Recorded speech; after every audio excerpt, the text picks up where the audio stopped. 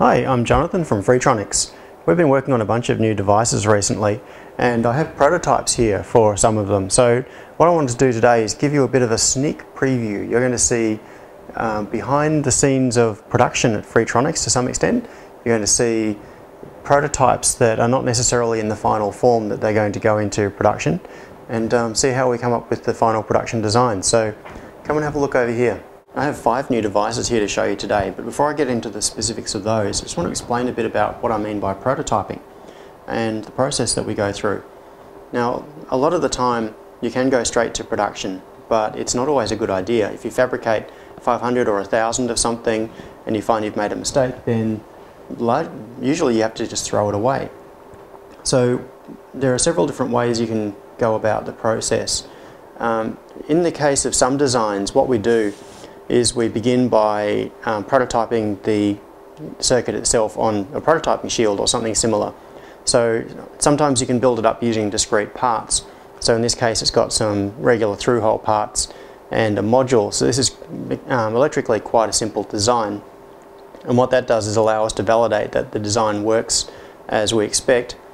And in this particular case, this is a 433 megahertz receiver. So this is a project from the book Practical Arduino. And what that then leads to is, once you're confident of the circuit, you can lay out a PCB. So instead of using a prototyping shield, you have a PCB that's specifically designed for that purpose. Now, if you are very confident with things like the dimensions of all of the parts, you can go straight to production. And in this particular case, I designed this PCB, and then I think we had 200 or 300 of those fabricated at once. So we were pretty confident with it. Sometimes that can bite you, and I'll show you one place that I messed up. Now, this is a power over Ethernet Midspan injector, and well, 2 of them, and the one on the left is the first one that we had fabricated. So I laid out the design for the PCB and sent it off for fabrication. I think I had 200 or so of the PCBs manufactured, and it was these 4-way RJ45 jacks were a new part that we hadn't used before. So even though I went over the data sheet and measured everything, I still made a mistake when I was laying out the footprint of the parts. Now, this part has a little plastic, 2 little plastic stakes, and it has some metal pins. So the idea is the metal pins are soldered in place to give it mechanical strength, and the plastic stakes give it strength as well. And I got the offsets wrong. So what that meant was I had to cut off the plastic stakes and cut off the pins in order to make them fit into the hole. So to get all of the pins for the connectors themselves lined up, and bend the metal mounts on the back. So I could electrically test that this worked, but then we had to throw out a couple of 100 PCBs, which is not too bad, but you certainly don't want to be doing that every day.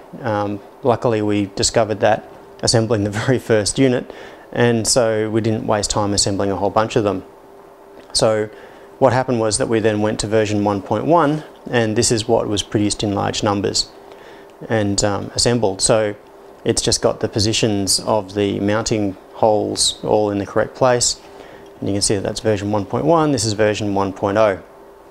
Now, what this is also showing is something else that you often discover and that you only find when you actually fabricate a real PCB. I've improved the labels on here, and a lot of the time you'll look at something on the computer screen and you think, yeah, that seems perfectly legible and the text is big enough, I can read that clearly.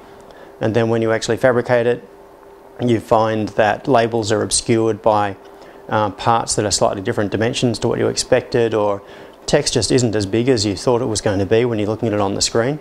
So in this particular case, I took the opportunity also to improve the labels that you can see on here. So the text just ended up way too small on this particular board. So that was a case where we learned by making a couple of 100 or something, but then didn't go ahead with populating the board. So all we lost out on in that case was the PCBs. Now, if you are super confident, you can go straight to production. Now, if you have something that's very simple, like just a breakout board, it might only have 1 or 2 parts on it, then in that sort of situation we might make the judgment call that, hey, we're just going to fabricate 500 or 1,000 of them and populate them all in one go. So For the small modules, that's typically what we do. The other thing that's a really good hint is print out the PCB and physically put the parts in place. It may sound kind of childish, but it's a great way to catch problems before you get too far down the track.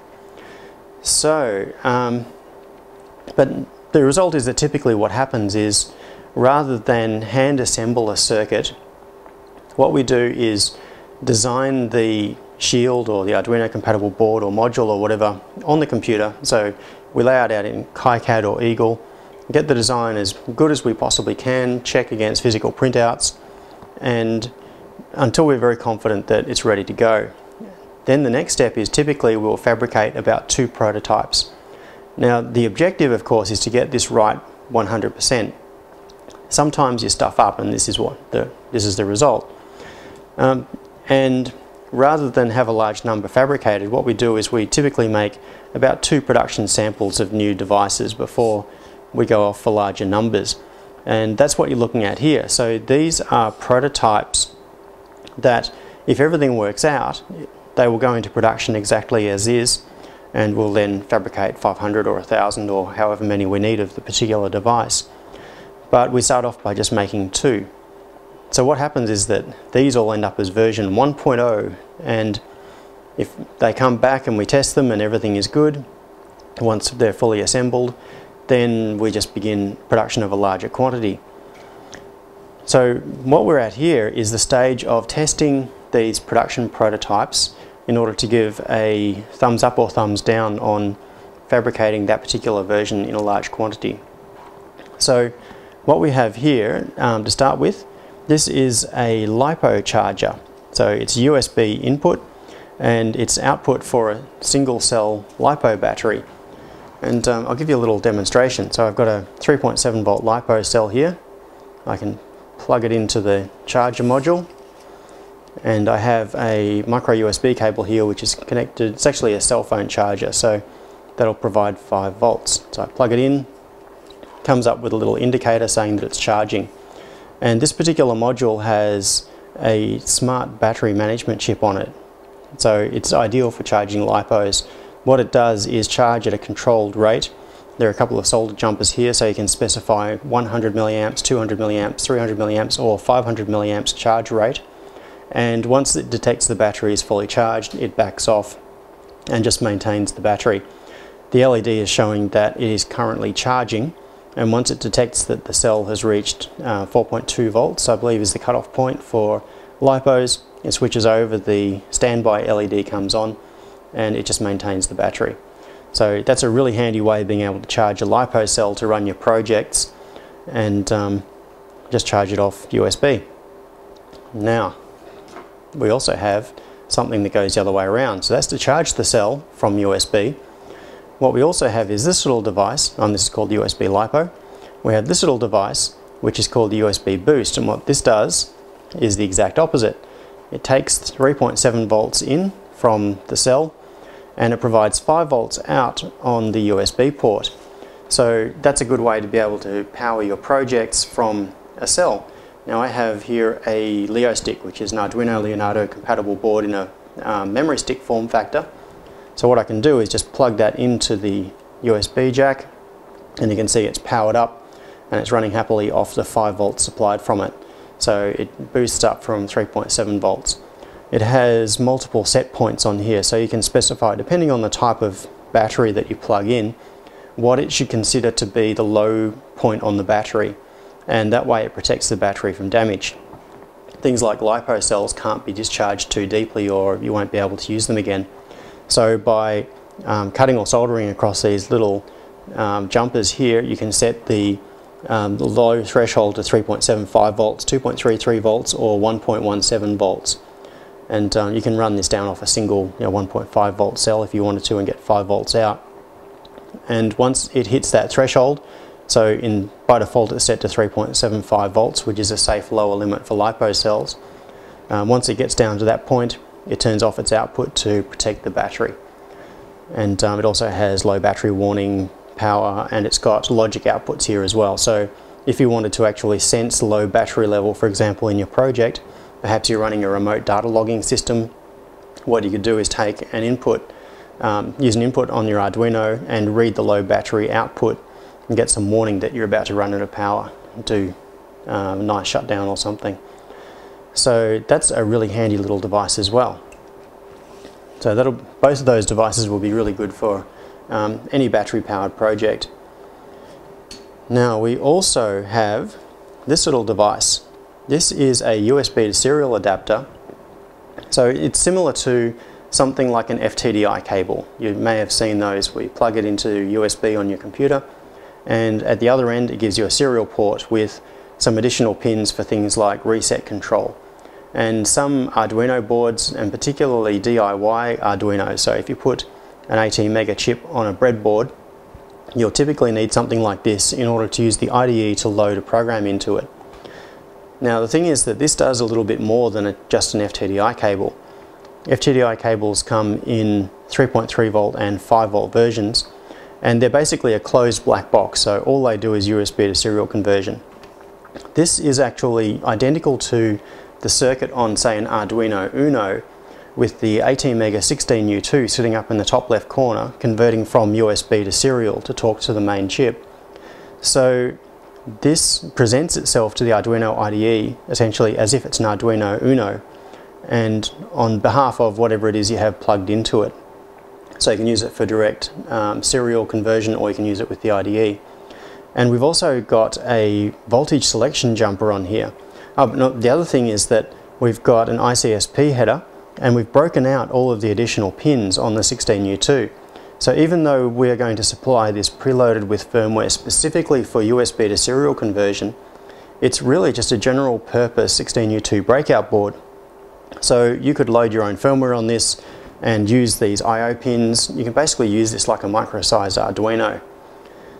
With the voltage selection, that allows you to use it with multiple types of Arduino board. So what I'm going to do is give you a little demonstration. At the moment it's in the 5 volt position. So what I can do is plug it into a cable from my computer, and what I have here is an Arduino compatible board that doesn't have its own native USB. This is a Kitten, which is a kit-based Arduino compatible board, and it has a header on here for an FTDI cable. It runs on 5 volts, so what I can do now is just plug that in. You can see that it's powered up. By default, the Kitten is running the Blink sketch, and now I can slide back over to my computer, and I have a copy of Blink open here, which is set up specifically to run at 10 times a second instead of at once a second. So if I click the upload button, it's compiling, uploading, you'll see activity flickers here, and now Blink is running, but it's flashing 10 times a second. So that's showing that we've just uploaded to that board. Now what I can do is unplug the Kitten and change the voltage selection over to 3.3 volts, and now I can use the exact same thing without any other changes with an Arduino Pro Mini. So I'll just plug it in. This is an Arduino Pro Mini running 3.3 volts at 8 megahertz, and as you can see, once again it's running the default Blink sketch. So I can go back into the IDE, I select a different board type, so I'm going to select a Pro Mini 3.3 volts, 8 megahertz. I'll click upload. Once again you'll see the activity LED flash, and we now have Blink running 10 times a second. So this is a really handy little device. This will be great for loading programs into whatever Arduino compatible board you can build. Now one of the things you may have noticed, and this is an indicator of one of the other things that we learn from doing prototyping, is that it can be quite hard with the RGB LED that we put on here to tell incoming and outgoing data, because it's showing blue for power and red and green for transmit and receive. But what that means is visually it's just a change of color. It can be really hard to track. So when I was experimenting with this prototype and making sure that it worked properly, I decided that I didn't really like the use of the RGB LED for transmit and receive activity indication. So what I've done is revised the PCB a little, and I've brought a tab out across the top of the connector here and put separate LEDs that are next to the actual pins. So there's an LED next to receive, one next to transmit, and one next to power. So as activity flows, like data flows in and out of those ports, the LED next to the port itself, or next to the pin, will flicker. So that'll give a better visual indication. Now normally for something small like that, I wouldn't have bothered to revise the PCB design, but there is another problem.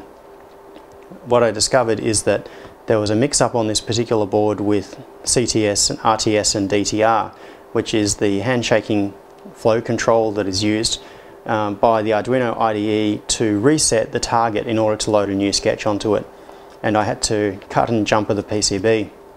And once it got to the point where I had to modify the PCB anyway, I thought, oh, I might as well apply some of these other improvements.